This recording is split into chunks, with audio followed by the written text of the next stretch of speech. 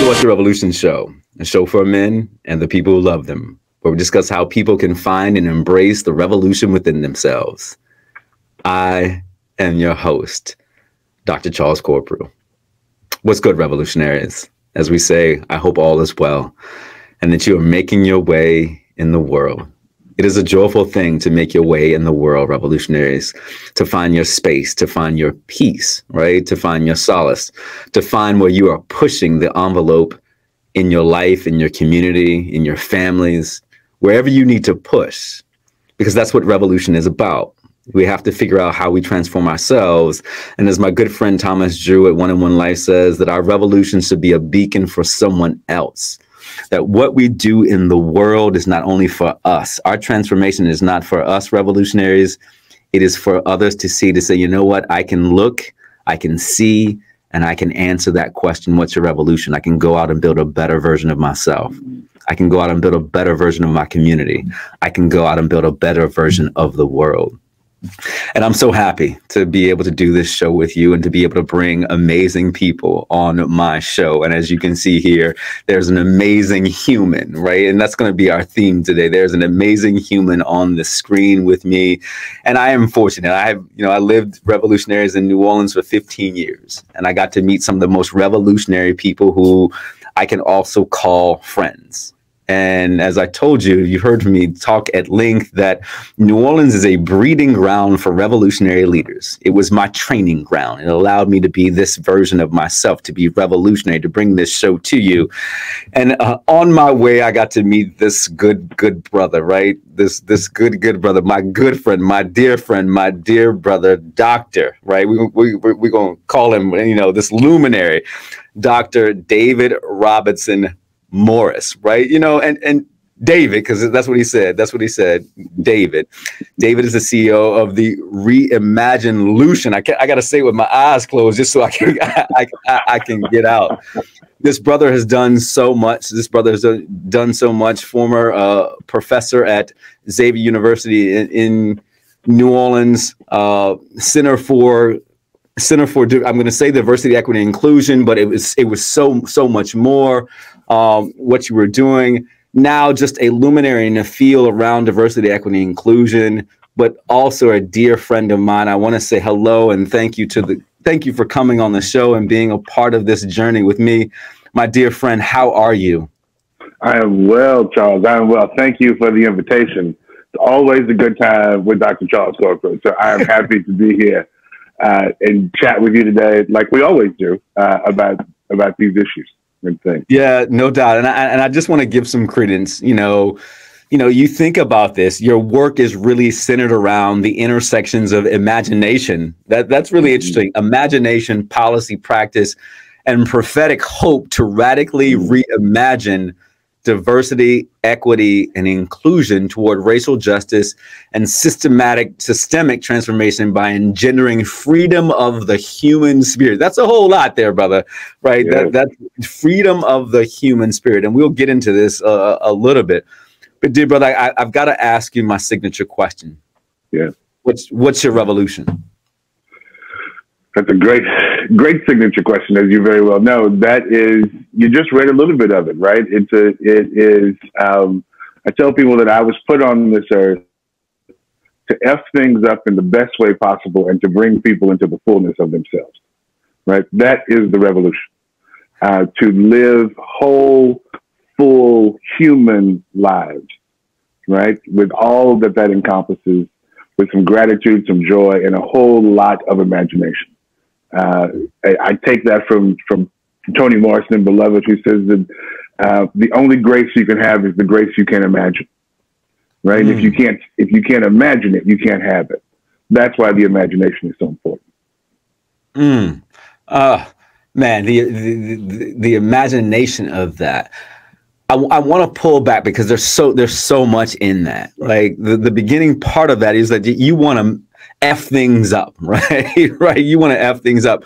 What does that mean? Like you want to F things up, like the status quo. I mean, give me something that you're trying to F up, that's going to lead us to hope and the fullness of the human spirit. What are you trying to F up these days?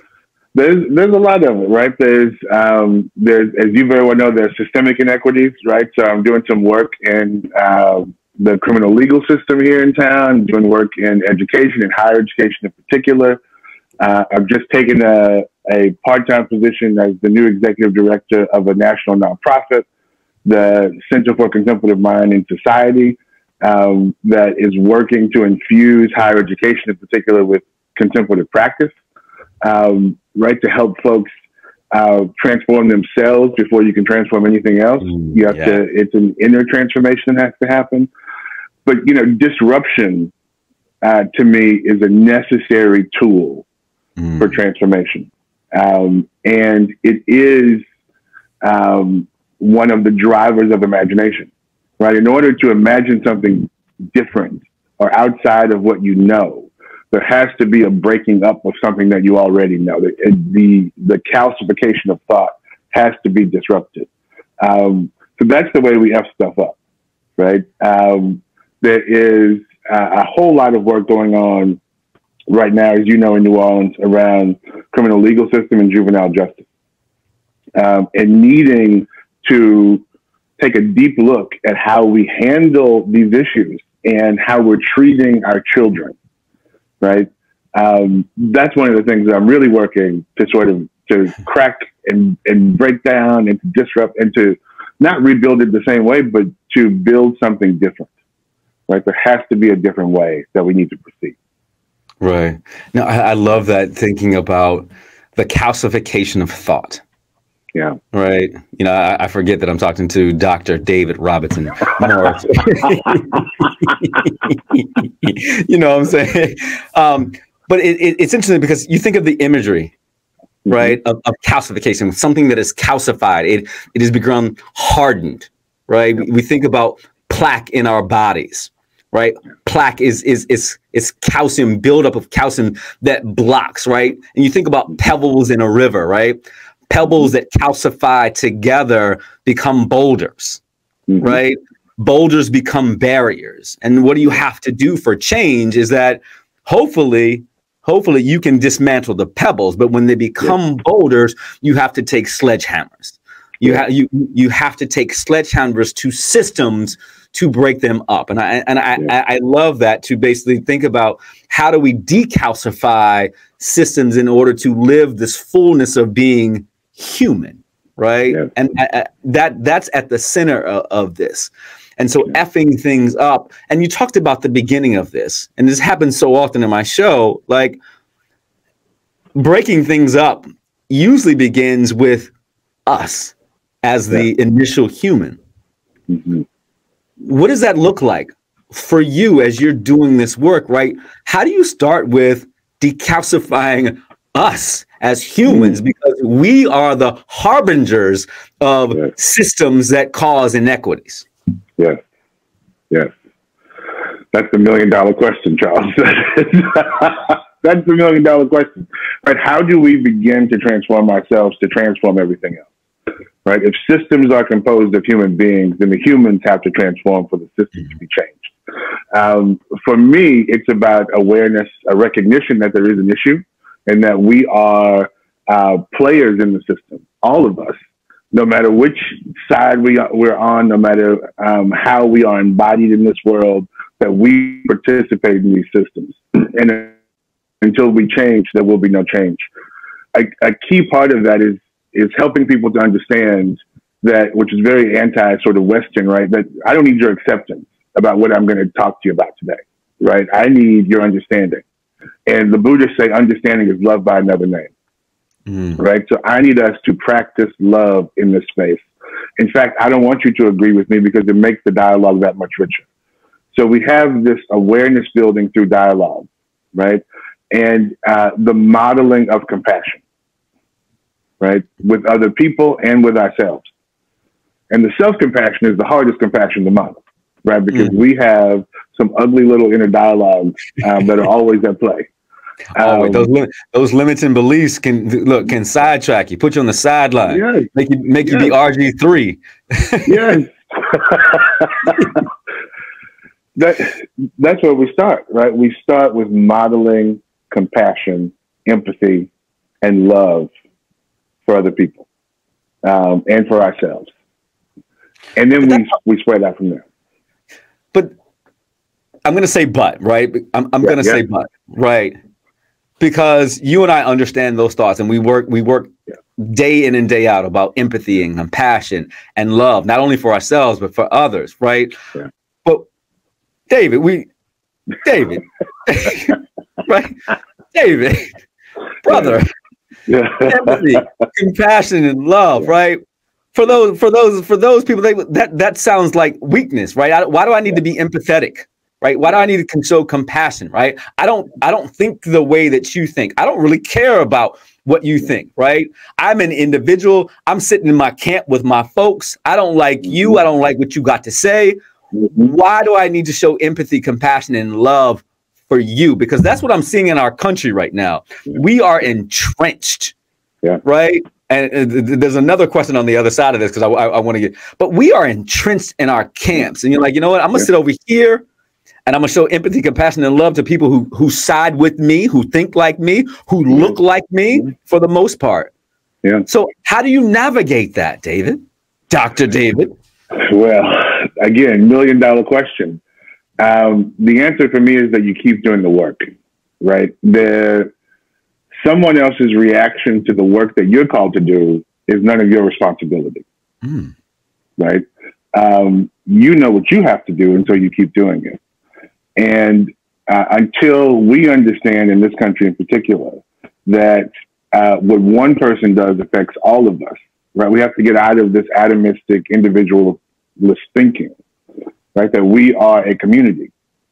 And if you shoot me in the toe, somebody else's toe is going to hurt down the road, right? It is a ripple effect.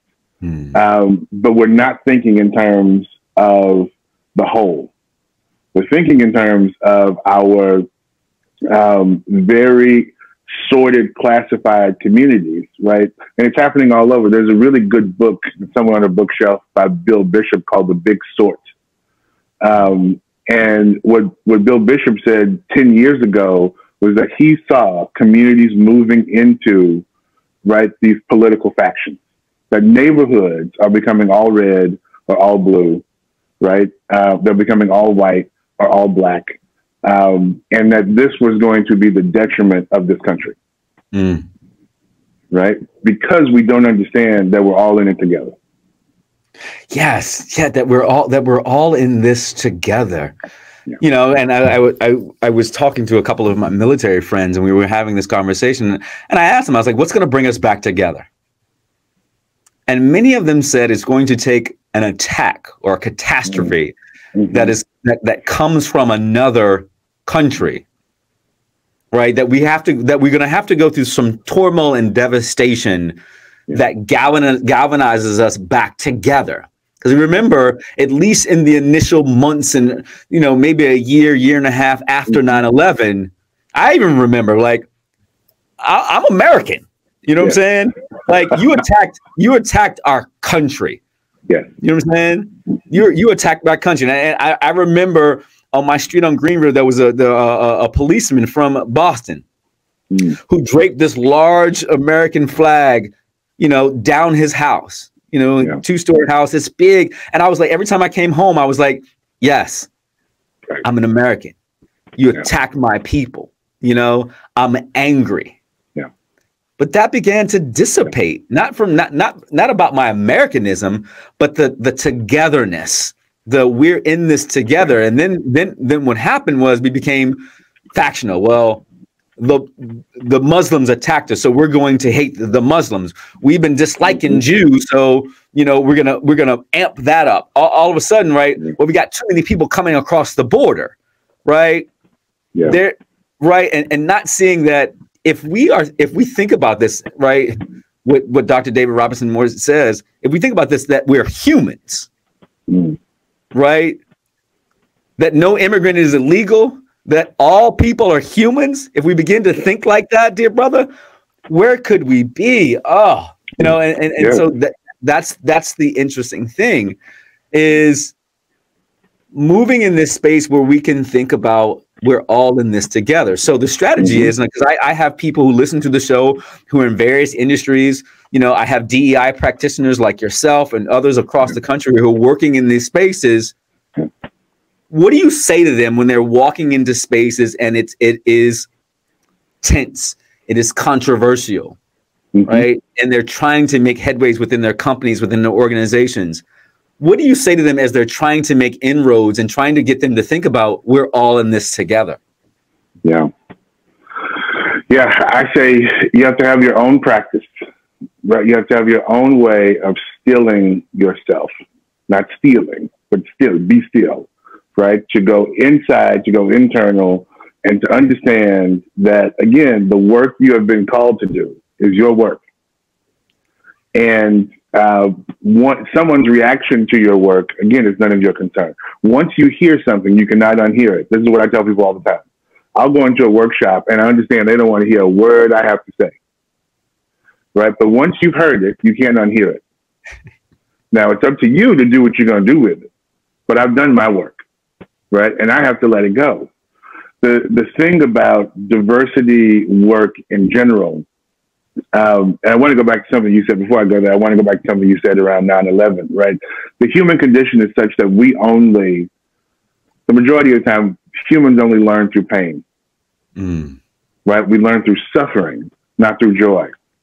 And so this notion that something that is going to cause suffering is going to bring us back together again is very human.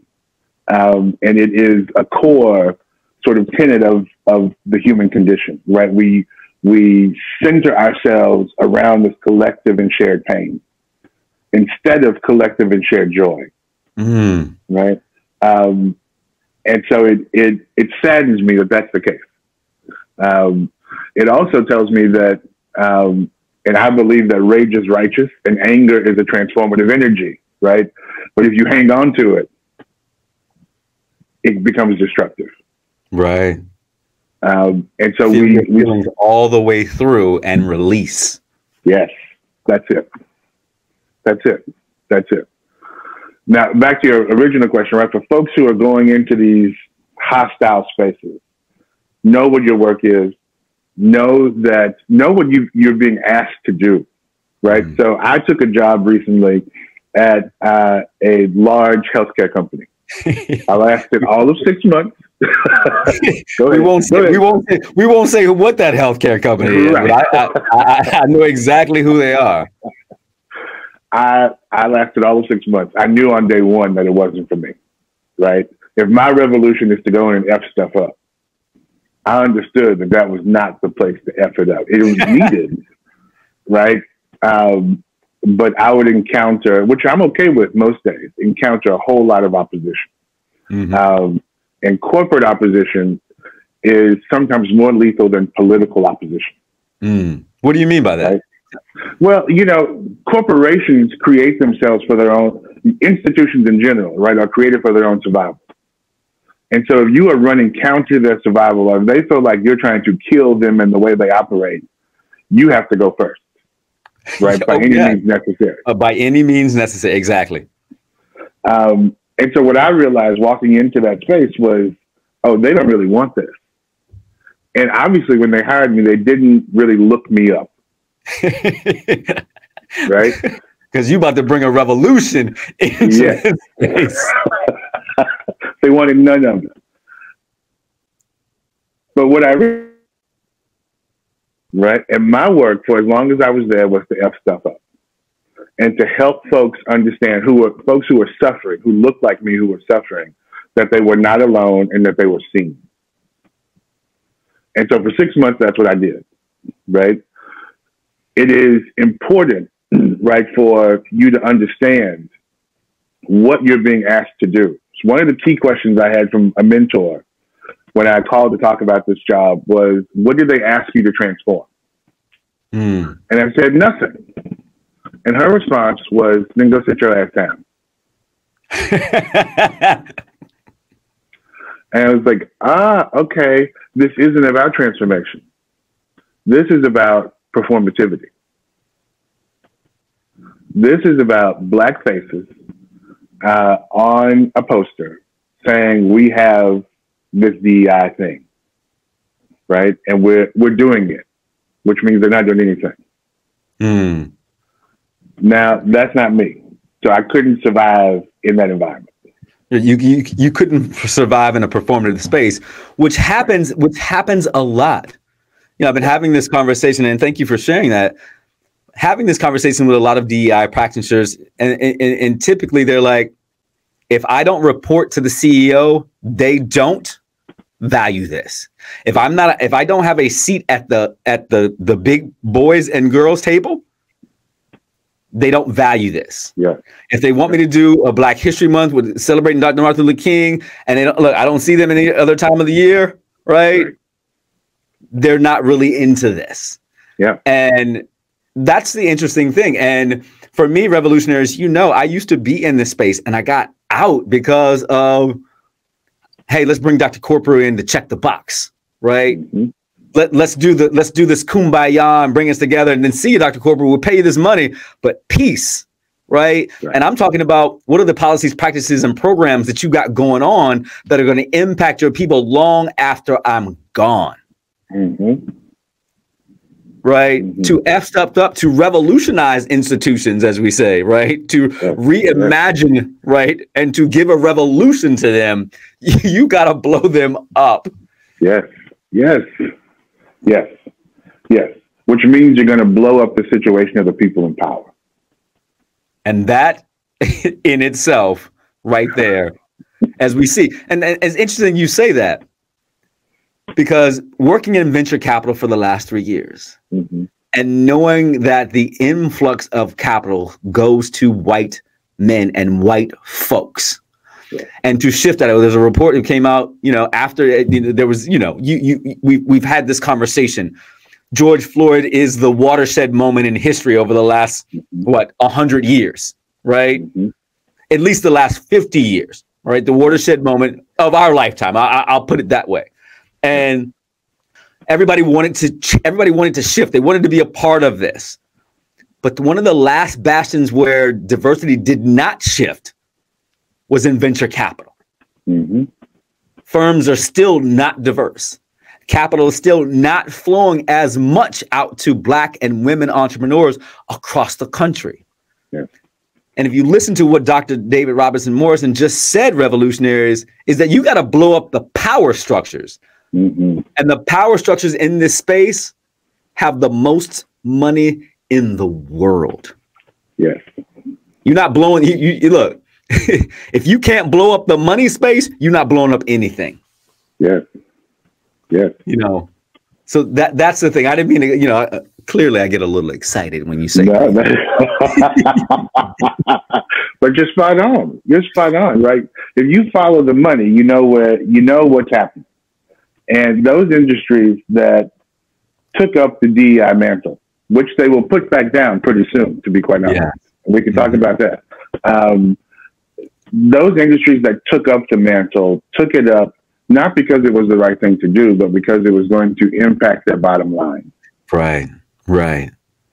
Right. And now I'm essentializing that, right? Not all of them, but the majority of them did it for that reason. And we know that because they have not changed their policy or their practice. And they have not created equity within their institution. Right. So you see this influx of things happening with the murder of George Floyd. And I had a conversation with someone recently, and I said, you know, our greatest model for this is post-Reconstruction South. The South post-Reconstruction. Look at what happened. Reconstruction, we had Black men being elected to state houses. Right? We had Black ownership and wealth. We had integrated school districts. We had all of these things. Post-Reconstruction, we usher in a Jim Crow era. Mm. The backlash. Backlash. Yeah. And that's what scares me right now. That is what scares me. And we are 5 years post-Obama. Mm-hmm. And what we've seen in those 5 years, right? If George Floyd doesn't happen, if George Floyd does not happen, the conversations that we're having, right? Would we be having them? Would we be having them? Where would our systems be without him? And that's martyrdom right there. Mm-hmm. That's because you think 5 years post Obama, 4 years of Trump and Trumpism, which still continues, right? Mm-hmm. This nationalist surge still continues in our, we're still swimming in nationalism, and it's growing, and it's growing. And we've got to continue to fight, like literally fight in every industry, in every sector, in every place to find equity, to find not equality, because that's been an interesting conversation, Doc, is that I've had people say, I don't believe in equity, I believe in equality. And like, what? Right. Right. Equality is so yes. It makes no sense, right? You when they say that, it is, I don't believe in giving you what you need to be whole. I believe in giving you what I need for you to be whole like me. Right? Which is two different things. Two different things. Two different things. Because you still have a group of people who are not whole in this equality debate. Right? Equity is about wholeness. Revolutionaries, I want you to hear that again. Equity is about wholeness. If we're running a race, right? You and I are running a race. I wear a size 9, 10, depending on the shoe, right? I'm not wearing Dr. David Robinson's Morris shoe to run that race with him. Right? Right. Everybody who runs a marathon has different shoe sizes, right? Yes. They're different shoes, but they're all competing in the same race, right? What makes them whole in this space is because they have been able to personalize what they need to be successful. Yeah. And by showing, as we talked about earlier, Doc, empathy, compassion, and love, we figure out that an equitable space actually allows us to be better with each other. Yes. I want to move this conversation because Dr. David Robinson Morris is one of those uber intellectuals, right? Look, and I want people to go check him out. Please go to drmphd.com, right? And check out my good friend, and all of the luminary works that he's done over the years working in this space. He's an uber intellectual, right? Who studies, and I'm gonna look directly at him when I say this, right? What it means to be a human being. And my revolutionaries look at me like, I know what that means. I know what it means to be a human being. I look at myself every day, right? This is what it means to be a human being. I'm gonna assume, Dr. David Robinson Morris, is that there's a deeper understanding of what it means to be a human being. So I would love to hear your take on and what you found about the human existence and what it means to be a human being. Yeah. It's an ongoing process, right? It's a journey of discovery. And what I'll say is that we won't know what it really means to be a human being until we cease to live in this body. Right, until we come to the fullness of our understanding of our time here on earth. Then maybe I'll have a real glimpse of what it means to be a human being, right? But from my perspective, I study that question from the perspective of socially engaged Buddhism and Ubuntu, which is South African communalism, right? I am because we are. And so to be a human being is the understanding that you are not born human, but you are made human in relationship with other human beings, right? There was a really wonderful movie. It wasn't that wonderful, but it came out in the 90s with Jodie Foster called Nell. And Nell, you remember that movie? Nell was raised by a pack of wolves. Yes, I remember that. Right? The best illustration. Nell thought, because she was raised by a pack of wolves, that she was a wolf. Right? Nell was born into the human family, but was not born a human being, right? Because of her relationship with the wolf, she was a wolf.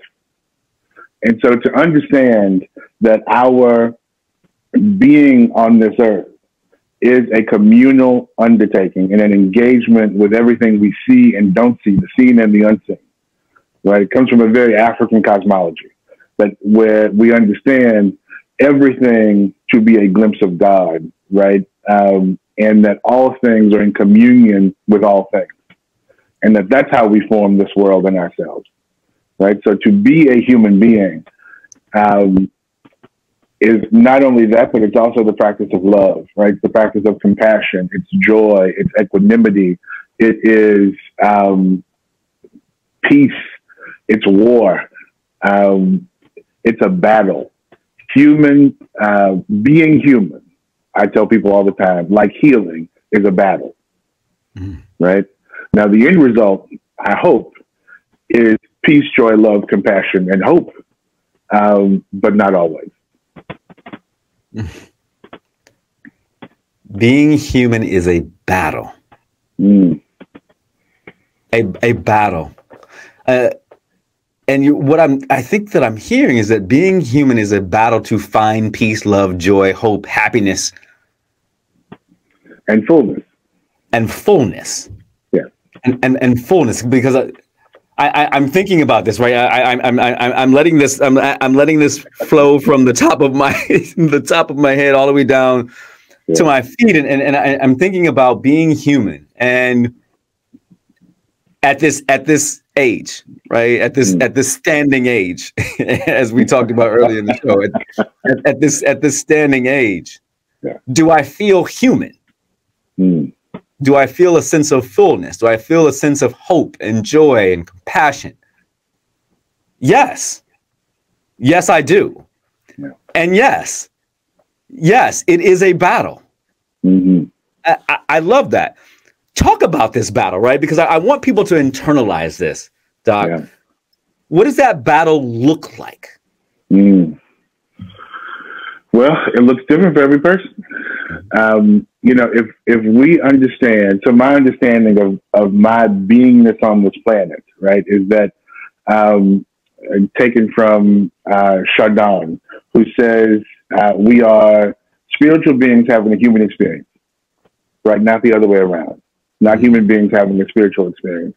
So if I understand that my being on this planet is embodied, is a spirit that is embodied, then I understand that I've come here to learn and to teach, right? And that is a battle. Learning and teaching are both battles, right? They are both engagements with something that is unknown, right? Towards an act of transformation.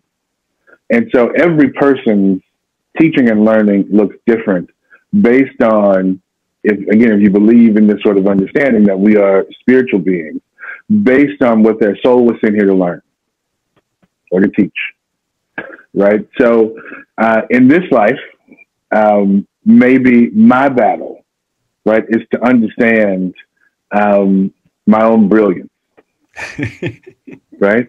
And I say that because it's very hard for me to say that out loud. And I don't believe that, right? Those nasty little thoughts, those little voices back here. Yeah, right. Maybe it's for me to sit in conversation with you today and talk about what does it mean to be a revolutionary, right? What does it mean to revolutionize? So everybody's battle is different. But what we know is that there are some commonalities in the human condition, right? That no matter who we are, we experience love, we experience joy, we experience pain, we experience pleasure. We will experience grief at some point. We will experience death and dying at some point. These are commonalities across the human condition, right?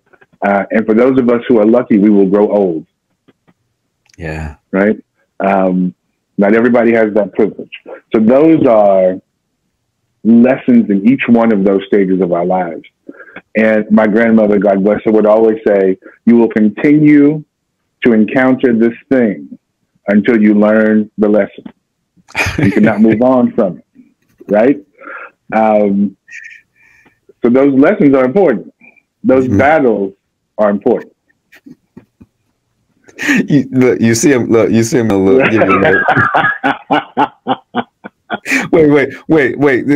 This is a TV show. Give me a little. Let me go other side. Give me a little side. Your grandmother was a sage. Let me tell you. You know, I have. I'm sure that I have an IG folder with all of these monumental slogans or monumental sayings, right? And I know that one of them says that you will continue to encounter the same situations until you have learned the lesson, right? And I keep saying to myself, right, this human existence, this human condition, the Charles Corprew experience, right? Right. Like, you look just like the same person that just left. Yes. Right. Wait. Yes. You ain't learned the you haven't learned the lesson. You ain't learned the lesson yet, right? This battle of the human existence. If we hear what my good friend Dr. David Robinson Morris is saying, is that the human experience, what it means to be human, is to battle to get to a point of love, compassion, joy, empathy, happiness, fullness. But it is a battle. And I think about it, right? I think about this. You think about if New Orleans was a person. David. Yes. Yeah. The New Orleans human existence it has been battling. Yeah. Right. Shout out to our New Orleanians, our beloved city, as it experiences one of the most reverent times of its existence, Mardi Gras. But think about this as a city and people who live in the city, who love the city. New Orleans battles year after year after year for its existence, right? For its humanity. Yes. Yeah. And thinking about that, and I'm thinking about this, if we even put this in, if we juxtapose this into this individualism of Black masculinity, the human experience, what it means to be human, this battle that Black men have been going through since the existence. And I'll even say this battle for humanity in this country. I feel it coming on. I feel right. I feel it. Excuse me, revolutionaries. The battle for human existence in this country, time and time again, just to get to the point that we can have the fullness of the human existence, to experience unbridled joy, and the hashtag Black Boy Joy. Yeah. To find empathy for the people who don't look like us, because we have to be, and our sisters have to be some of the most empathetic folks, Doc. Yeah. Right? Come on to the cookout. I know you just said some shit about me, but you can come to the cookout. You know what I'm saying? Because I'm trying to build bridges instead of break them down, right? Yeah. I'm trying to build bridges instead of burn them down, right? Yeah. Build buildings and not burn them down. I want to sit at the table and find joy and conversation and community with you instead of discourse and discord. Yeah. And it's so that is the interesting thing. And so I guess, because I want my revolutionaries to hear strategy and tips, how do we as men find solace in this battle, David? Yeah. And I'm going to start with that. How do you find solace in this battle? How do I find solace in this battle?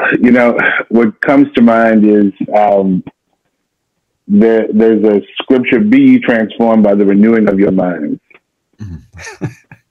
Right? That this sort of the sustenance, right? How do you sustain yourself in a daily battle is by the renewing of your mind.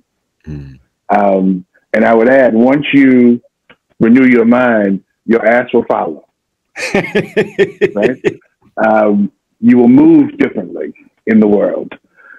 I am sustained by an understanding that African people in the diaspora, we are the people of humanity's birth. We are. Right? All life comes from the continent. And as, again, my dear grandmother would say, we had a conversation around Catholicism once. We raised Catholic. And she said something to me, and I was like, oh, well, Jesus wouldn't want that. And she said, our people existed before the concept of Jesus. Mm. And I said, okay. And she said, we can trace our ancestor back to God herself, our original ancestor back to God herself.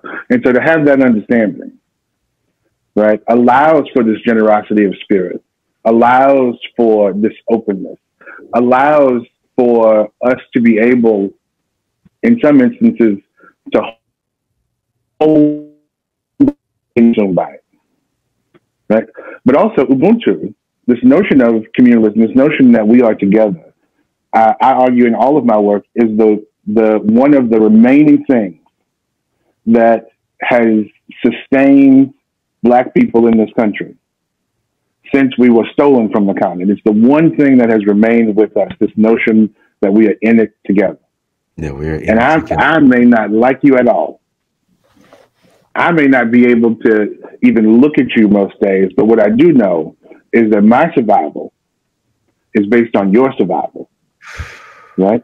And vice versa. And so we're in it together.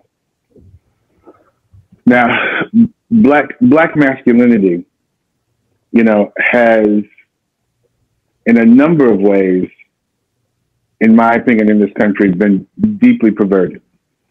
Yes. Right? In that, you know, to be a Black man, in my opinion, is to be whole, is to be full, is to be self-actualized on the road to it, is to be aware of your emotions, is to be embodied, and to understand that we have an embodied knowing that guides us through the world, right? And that we cannot take on being human like our white counterparts. Right. Right? Because there's a whole lot of trauma there that whiteness has not dealt with, that they are projecting onto other people. Right. Mm-hmm. Right? So we have to understand that, of course, we will experience trauma, but we have to process that pain, right, and put it into good use. Pain, anger, rage can be righteous, right? And so how do we put that in, how does that become fuel for our work together? And that's together.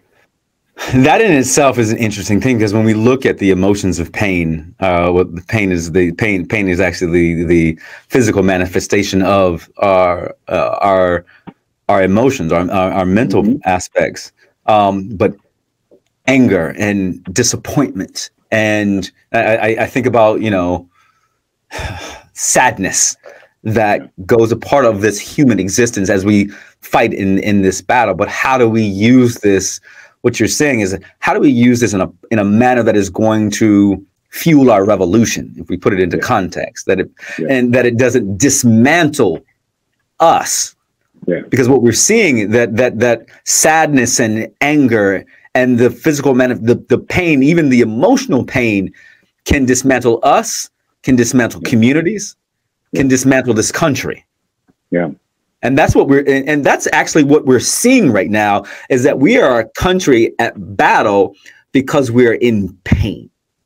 And this feeling of brokenness that we have, and that the way to fix my brokenness, Doc, is that I must entrench myself. I have these staunch beliefs, and this entrenchment will make me whole.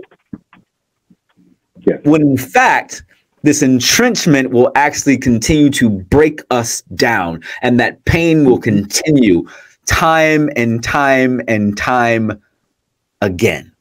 Yeah. Yeah. The simplest of what Dr. David Robinson Morris, we're going to get to how you got this full name in a second, is saying that revolutionaries look across the street, look across the table, right?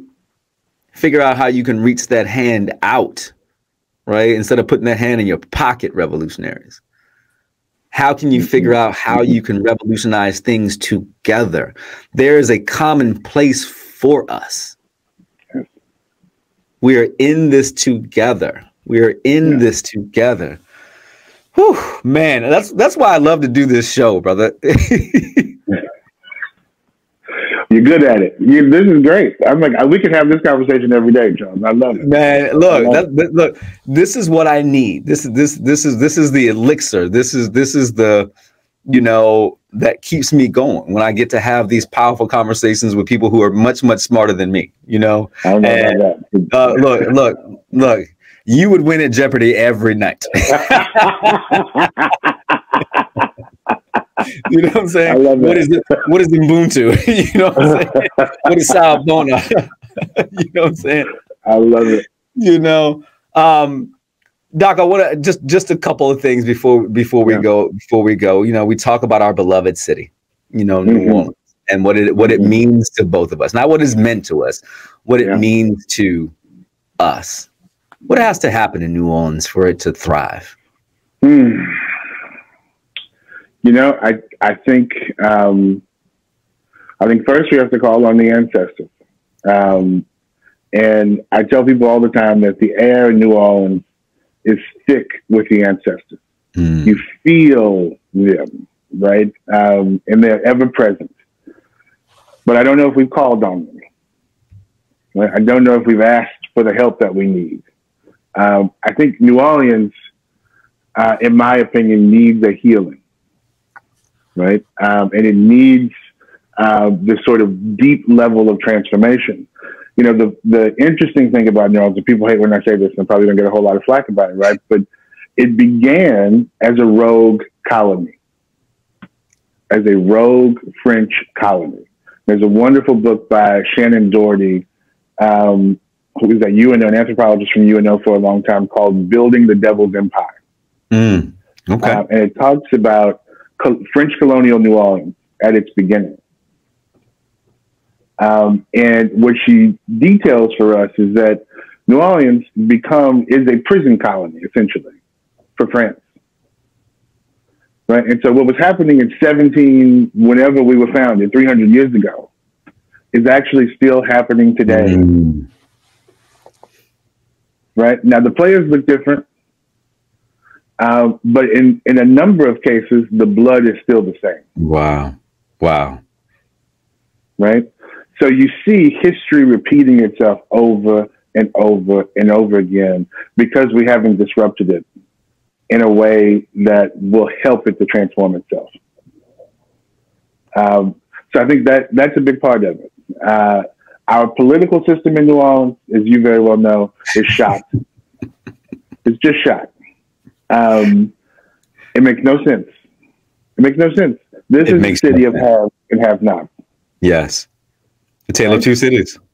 The tale of two cities. And it until we transform those things, and until we, Black folks in this town, get together in a real way and stop playing crabs in a bucket and develop real political power and develop real economic power, right? And stop being sharecroppers in the plantation town, because that's what we are right now. Right. Then we won't see the necessary transformation for people of African descent in this town. I feel our beloved city, is fighting. It is battling for its existence, and our young brothers and sisters are battling in a sense right now, in a manner that is deleterious, right? For their longevity, and for the longevity of the city. And as you said, that there has to be. And I bring this up, revolutionaries, because I'm always an ardent supporter of my second home, right? The love that New Orleans gave for me while I was there, and the love that I have for it, right? The revolutionary that I am right now is because of New Orleans and its people. And I will always, always, always be a supporter and lover.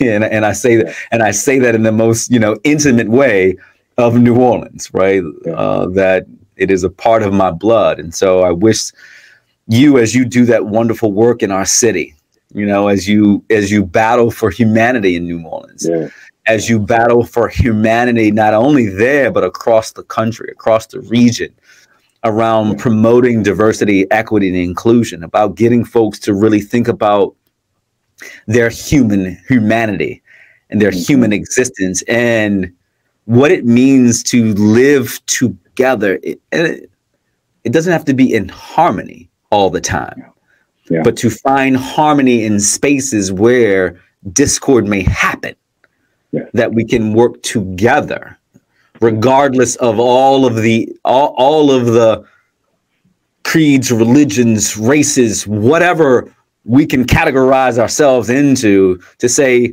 ultimately, you are human, I am human, and our existence depends, as Dr. David Robinson Morris says, on each other. I want you to understand that, revolutionaries. Last question, right? I've never asked this question to my good friend. I've never asked this question. What is the story about the Robinson Morris? The Robinson Morris, well, my crazy mother. Before I go into Robinson Morris, what's popping into my head is a wonderful, someone read to me a quote from an older woman in a war-torn country in Europe. And she said, until we love our children as much as we love our enemies, we will not know peace. And we think about that in this context of Ukraine and Russia, like that has taken over the news. Imagine if that was we focused on our children and their wholeness and fullness that much, right? Maybe we would know some peace. That started popping into my head. But the Robinson Morris, my mother, who is no longer with us, who left us 2 years ago and is joined the land of the ancestors, would tell the story. It is Robinson is her last name. Morris is my dad's last name. And she hyphenated the last name for herself because she said she knew it wasn't going to last and it would be easier to cut the bastard off. So that's the story of Robinson Morris. It's a way to honor, it's a way to honor both sides of our family. The Robinson side does not have very many men. And so it was a way to carry on that name and legacy of my great-grandfather, C.C. Robinson, who was himself a revolutionary in his time. He was the first vice president of the NAACP for the state of Texas from 1955 to 1985. Wow. And the president of the mainland branch in Texas for just about as long. But had his own was instrumental in bringing sort of civil rights and equality, at that point, right, into the landscape in Southeast Texas. So it's a way to honor both sides. Nice. Essentially. Yeah. I love that. You know, names mean a lot. And, you know, I think about Corprew and I think about Charles Corprew, the lineage of that being the third and holding up that name and trying to figure out how that seed is how that name is going to, you know, as we talked about in the green room, but that's for another day. Yeah. Dear brother, I just want to tell you that I love you. I am grateful for you. Our friendship means so much to me, and seeing you and doing the work, you know, all the text messages about our friend. Thank you for the consoling. I appreciate it. You know who you are. You know, all the consoling. You know, I'll send you wine and a wedding present. Better luck next time, Charles. Exactly. But brother, I wish you well. Revolutionaries, please go to, let me make sure that I get it correct. If you want to check out drmphd.com to check out this wonderful Dr. W. Robinson, David W. Robinson Morris, PhD, and all the amazing work that he is doing across the world, allowing us to be human, to have a human existence, for everyone to feel like they can be full. So thank you for your time, dear brother. I wish you well. And revolutionaries, you know what I'm about to tell you. Look, figure out that revolution, answer that question. And if you need help, we are right here for you. We'll talk to you soon. I love you all. Peace.